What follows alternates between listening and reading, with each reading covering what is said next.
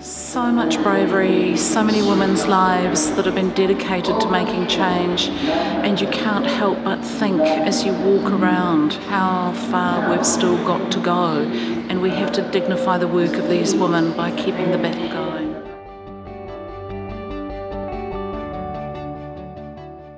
Just watched the Gayleen Preston short film where we've got the real words of the women of the time expressing what the experience was like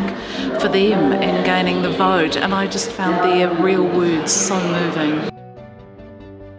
I was absolutely delighted to see Catherine Healy's award, and now that she's Dame Catherine, I love the fact that she's here front and centre as part of this exhibition as a brave wahine toa who's led so much thought change, and I love seeing her here.